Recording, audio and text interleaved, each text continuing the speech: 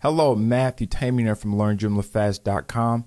In this video, I want to do a demo / review and comparison with the Helix Ultimate. This is the alpha version. So you have the Helix 3, which is the stable version now, and then you have the Ultimate, which is going to be released soon. So this is a framework that you can utilize to create, websites with Joomla. It's another framework, and it looks really good. So I want to kind of show you and give my thoughts and feedbacks about it. So you can download the alpha version of it here on their site. So it utilizes Bootstrap 4, which is really great. A new admin, new menu, layout builder, simple media manager, and some presets, SVG logo. So we're going to go through some of those. So I want to kind of show you how to get things up and going so you can test it out. And by the way, I want to say that, this is alpha version, so this is not to be used on a production site. You don't want to put down your live site yet. There's still some things they're working out, so that's why it's a alpha version of it. The stable version of it, I believe, is going to be released coming out soon, January 25th. So that's coming up in about 10 days or so. So let's go back now on the back end, and we're going to install it. Now, the way that you install this template is just like with any other Joomla extension from the extension manager. So I'm going to install this. So that's been successful install. So now you go over to extensions, and you want to go over to templates. And you notice here that you have the Ultimate template, and by default right now the Helix 3. So we're going to take a look at the Helix 3, and we are going to take a look at the Ultimate to see some of the changes that's been implemented with the new template and the framework system. So let's take a look first at the Helix 3, which you have the presets, the layouts, and the menu, the typography, and the assignments and blog. So when you come here, you can pretty much go to each menu and customize it how you want it to be. But with the Helix Ultimate, that's changed. So let's open up the Helix Ultimate. And when you first open it, you notice you don't have the options like the Helix 3 where you can go through each menu right on the back end. You have this template options. So this is really meant to be more like a front end type of thing where as you're editing it, it gives you a good look and feel. So you want to click on template options. So when you're in template options, this is what it looks like. You have the basic, you have the preloader. You can set to enable it, and you can choose the type of preloader that you want for this. You want a circle. What pretty much a preloader is going to have some type of animation when your page is loading. Now, sometimes that can be good or bad. If you have a person that has a really slow internet connection, sometimes the preloader can drag it out a little bit. So I'm just going to disable it for now, but you can use that option as well. And then here you have the header. So it gives you a lot of flexibility how to edit different parts of your site. So the header part, this is where you have to select the media. You can use the SVG format as well. You have the retina logo, you have the mobile logo, and if you want the header to be sticky so it stays up while people are scrolling down, and you have the favicon. So you can customize the header part right here, and you go next to the body. And you can be able to background repeat, gives you more options for how you want the body to be presented. So if you wanted, let's say, the background to have a horizontal repeat, you can set that here as well, and you can go to the background size. So they're pretty much utilizing the same system that they have with the page builder, which gives you a lot of flexibility to customize things exactly how you want it to be. And for attachments, you can have fixed, you can have scroll, you have the background, you have the left top. And I'm going to be going a lot more details. So when the stable version of this is released, I'm going to be going through more details and show you exactly how to, tweak some of these here. And then you have the footer. You can change you want to show the copyright. So if you set to show, it's going to show it. If not, you can choose where position the footer shows in. And you have here the default load position. And then, of course, this is where you can change, the copyright stuff. Now, with the Helix 3, you go on the presets here. Let's kind of go back and forth here.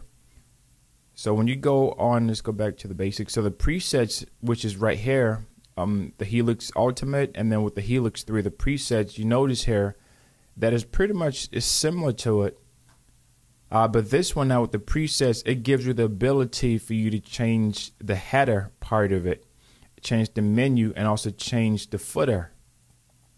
As where it was the Helix 3, you didn't have as much flexibility in terms of doing that. So this gives you a lot more control over how each section of your website looks. So now let's take a quick look here at the layout builder. Pretty much like the Helix 3, where you have the layouts, but this one looks like a little more streamlined. So everything's right here. You can kind of get an idea while you're working on your stuff. So you can pretty much click on this little cog icon here to do some of the same edits, and you can drag and drop and move things over and slide it over however you want it to be. So this really gives you a lot more flexibility. And also with the layout builder here, you can choose now a little more options here. So you go here, you can choose from each one, and it shows you the number. Before it was a little bit different. So let's go back here to Helix 3. When you look at the add columns, so when you put your mouse over it, you just see a bunch of different options here. But with the Helix Ultimate, which is utilizing Bootstrap 4, when you put your mouse over this, when you put your mouse over the column here, it actually gives you the number. With this one, you had to pretty much, if you wanted to create like a custom one, you had to figure out how many is going to equal to 12 and things like that. But with this one here, you put it right there, and you can pretty much just choose the layout that you want. So if I choose this now, it's going to change it to that. If I choose this, it's going to change it to that.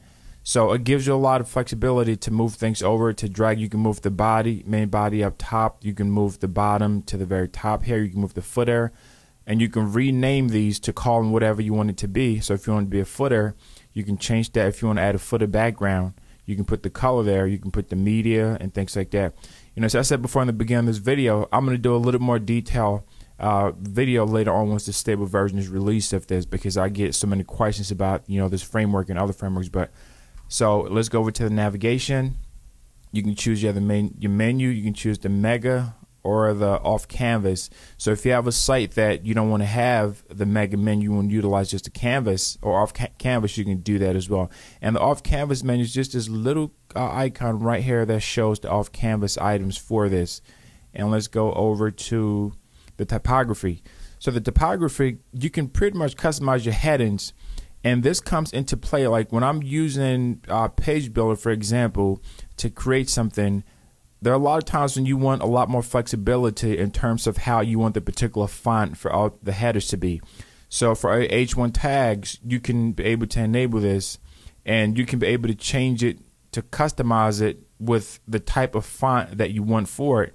So for example, like with H3, I want this to be a different font. I can choose that here. Different weight, I can choose that. So what's going to happen is this is going to apply to all H3 tags on your website. So instead of you having to manually do each one, you just set it here, and it's going to be the same way across the board. You can have custom fonts here. You can have update fonts here as well. So let's go to custom code. Now this is where you put in your script in. So like your Google Analytics codes, or you want to have some type of tracking stuff, or your custom CSS for your templates, you can put that stuff in here. And then you go back here. Let's go to the advanced, and you have just pretty much the basic settings here. The SCSS, the import export. So if you're using the same template, or you want to export or import a particular settings, you can do that here, and it's going to import those settings from one template to another, kind of give a look and feel for it. So you have the blog options here. Now with the blogs here, you have more control too over the thumbnail size. Let's go to Helix 3, and we're going to take a look at the blog options here. So you see it's pretty much similar, but with the Helix 4, you have the enable medium image, and you have this one here. You can do that, and you kind of scroll down for the blog list. You want a small thumbnail. So what this is pretty much done is you have the comment section here too. You can choose the type of comment engine that you want to use, and with the social share, do you want to enable the social share? You can choose that as well. So what I see this being is, I think that it's a really great step moving forward.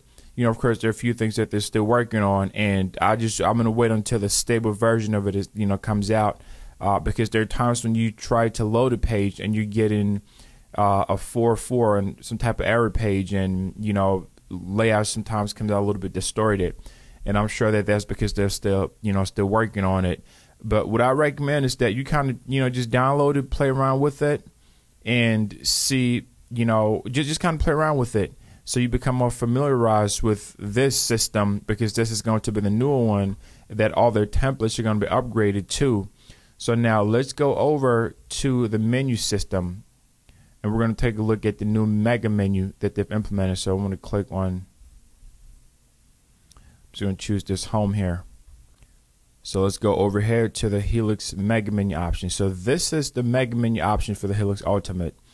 And once again, they're utilizing this add row, and it gives you so much flexibility in terms of customizing how your menus are going to look. And this is really great because there are times when you want to, add 2 columns, 3, 4, whatever that number is. With this here, you get to pick and choose how you want it to be laid out. And you can choose the alignment to the right. You can choose the width. You can choose to use it, or you can choose to disable it. You want to show the title. And you can also use icons. You can choose the icon for a particular menu as well. So you go down here. You can choose the icon for those. And you can also choose the menu icon here as well. So it'll just kind of show you the module list on this side here. So overall, the Helix Ultimate, it's coming out pretty good. It looks very clean. I love how clean it is. So once the next versions are being released, I'm going to update this video with a little bit more insight, just so that you can kind of get a feel for how it is and how to utilize it on your website. So thank you so much for watching this video. Once again, this is just a overview, just kind of give you like a demo and a feel for the Helix Ultimate. Make sure to check out our website, Learn Joomla Fast. If you're looking to learn how to create websites without being a coder, we do a lot of videos for different extensions, and Joomshaper has some great extensions that will have videos that you can be able to learn step by step. So make sure to check out our website, learnjoomlafast.com, and make sure to hit that subscribe button at the bottom of this video, so anytime that I release a new video like this one, you're going to be the first person to get access to it.